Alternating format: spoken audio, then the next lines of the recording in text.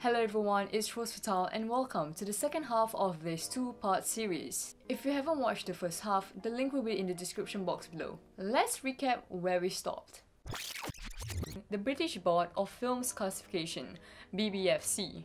They are responsible for the ratings that you see on films, series, video games, and any sort of video work released on a physical medium in the UK.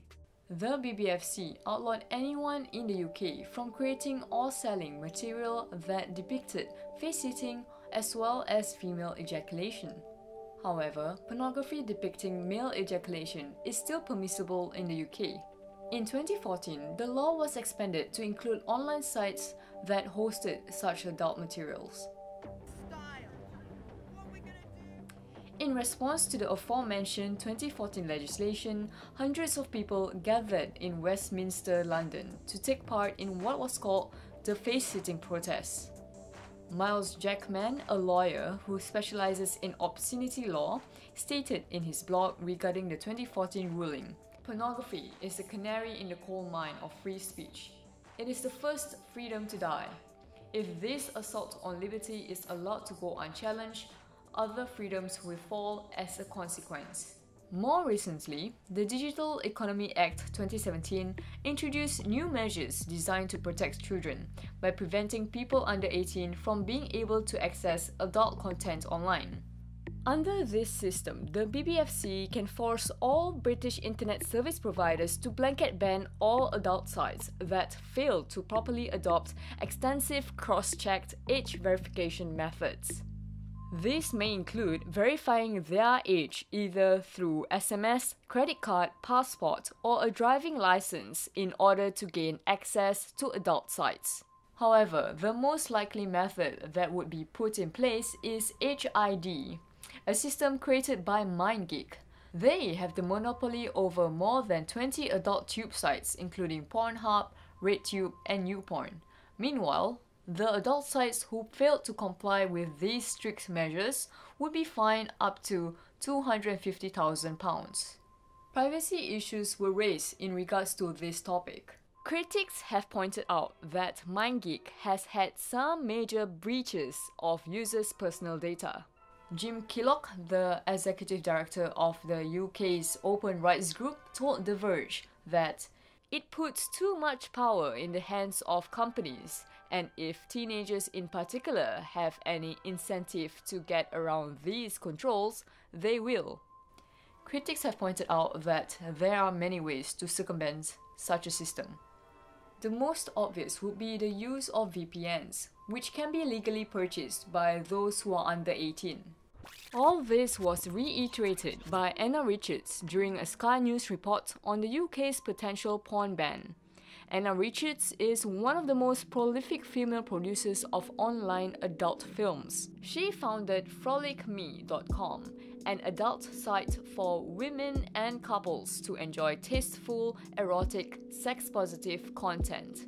Sorry for the poor quality of this video, I wasn't able to find a better version of the footage online.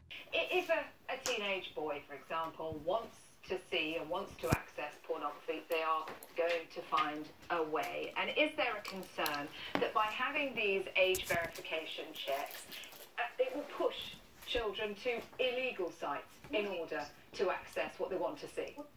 Let's bring in Anna Richards on this, and the point I'm making is that protecting children should be the absolute priority.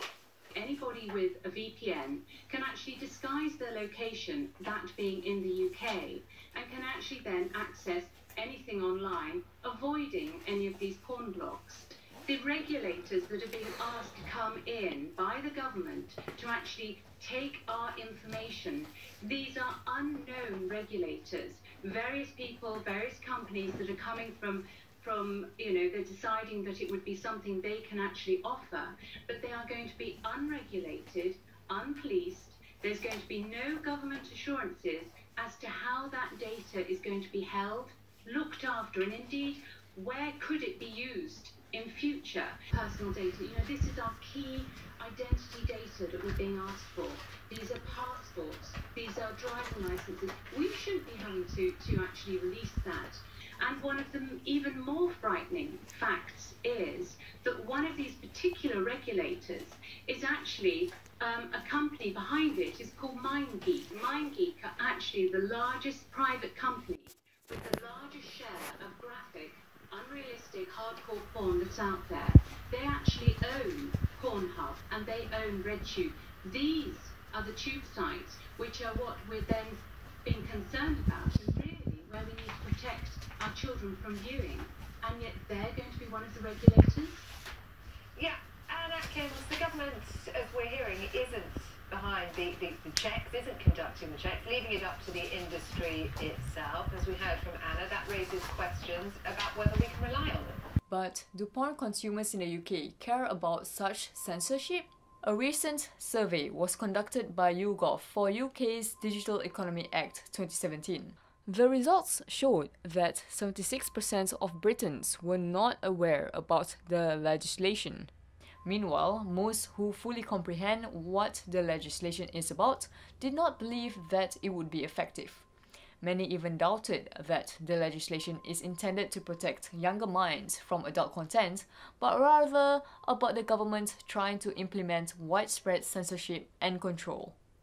What do you think about the UK's approach to handling the public's access to adult material?